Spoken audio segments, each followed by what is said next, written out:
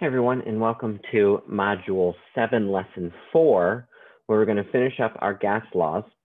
So we're going to start here with the ideal gas law.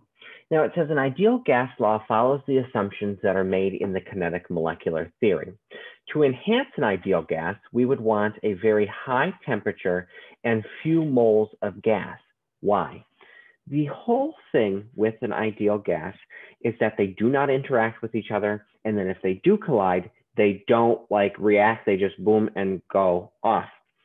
So if I keep it at a very high temperature, they're going to be moving very fast. And that will likely, if they do hit, that they're just going to bounce off. And few moles of gas would lead to less collisions in general, just because there are less moles of gas. And that would enhance an ideal gas to make it better. So it says all gases that we deal with in this class are ideal gases, but gases do not behave like that for various reasons. Okay, we talked about that in a previous lesson. Gases do interact with each other. They do have intermolecular forces. They do collide, and when they do collide, they lose energy. So all things like that are real gases, but we do not think it like that. So we know that at STP, 1 mole is equal to 22.4 liters of a gas. If we are not at STP, if we are at a different temperature and pressure, what do I have to do? Well, we have to use the ideal gas law. So that's PV equals nRT, P pressure, V volume, T temperature. N is the new one here. N is the number of moles. Okay. R is the ideal gas constant. Constant, so means it stays the same, it's always. And I'm going to give you 2 R's to choose from.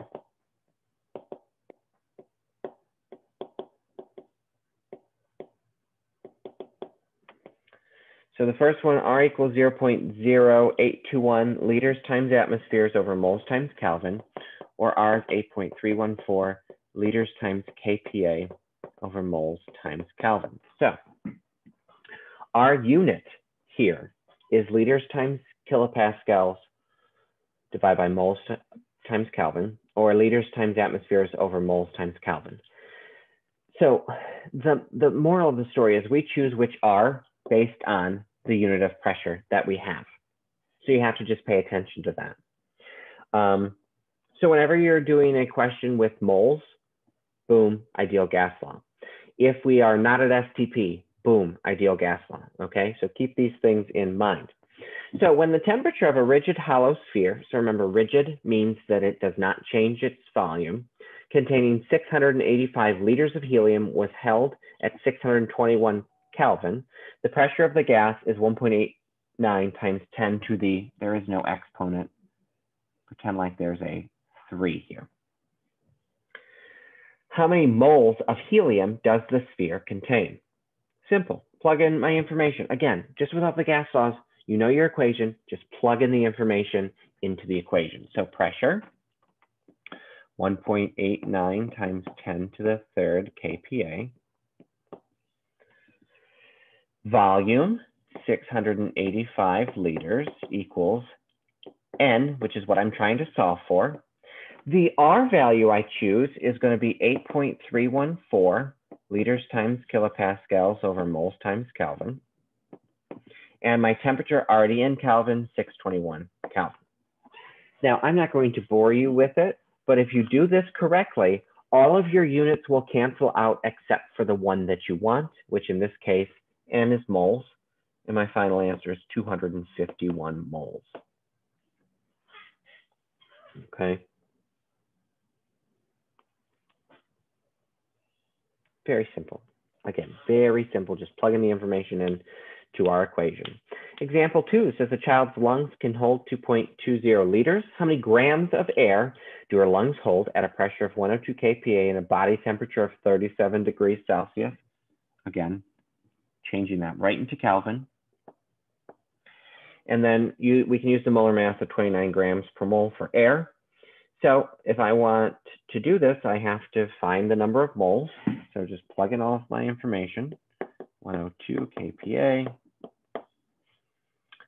2.20 liters, and I'm using kPa, so I'm going to use 8.314 liters times kilopascals over moles times Kelvin, and then 310 Kelvin. So my N, which needs 2 sig figs from 310, is 0.087 moles.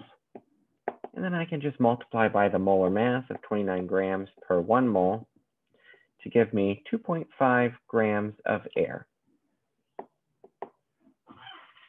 That's it. That's all you got to do. Very, very straightforward.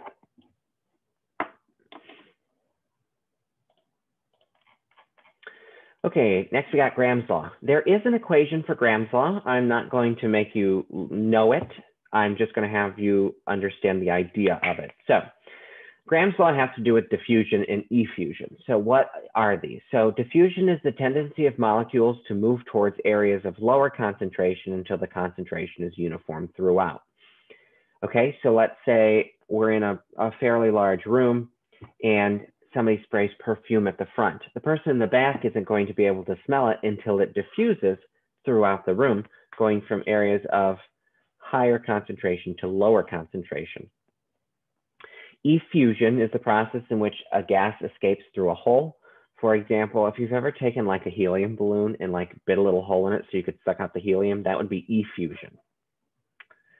So the moral of the story is here in italics: gases of lower molar masses diffuse and effuse faster than gases of higher molar masses. So basically, the fatter it is, the slower it is. So Graham's law of effusion states that the rate of effusion of gas is inversely proportional to the square root of molar mass. That would be like the equation that I'm not having you do. Again, moral of the story: the bigger the particle, the slower it will effuse.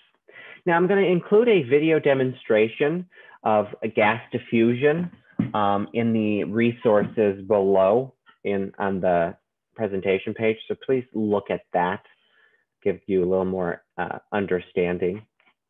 And then the last one we're going to do is referred to lovingly as molar mass kitty cat. It has to do with density of a gas.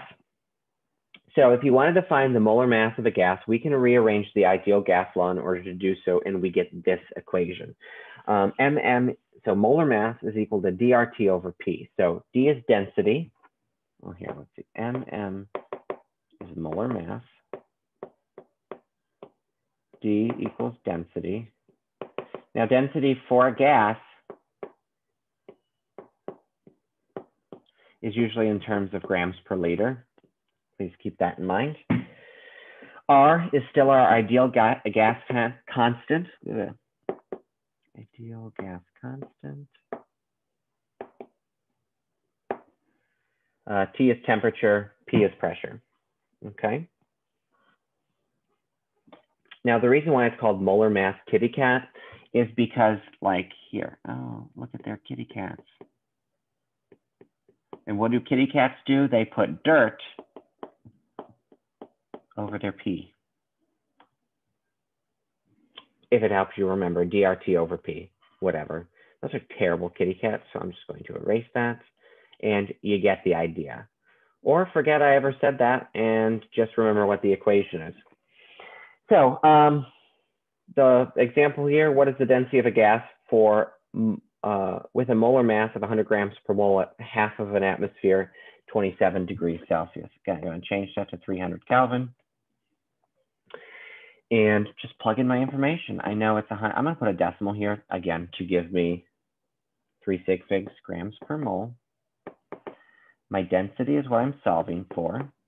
The R, again, I'm using atmosphere, so I'm going to use 0.0821 liters times atmospheres over moles times Kelvin. Temperature, 300. I'm going to put a decimal there again so I can get 3 sig figs. And then the atmosphere is 0.5 atm.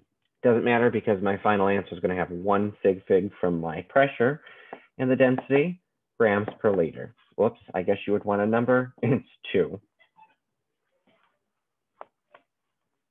And that's it. And that would be the density of a gas with a molar mass of 100 grams per mole at half an atmosphere and 300 Kelvin. All right, that's it for the notes. I know this lesson was a little shorter, but you're going to have more practice with your ideal gas law. Gives you extra work time, really. So if you have any questions, please put them in the chat. I'll be happy to help, and I'll see you later.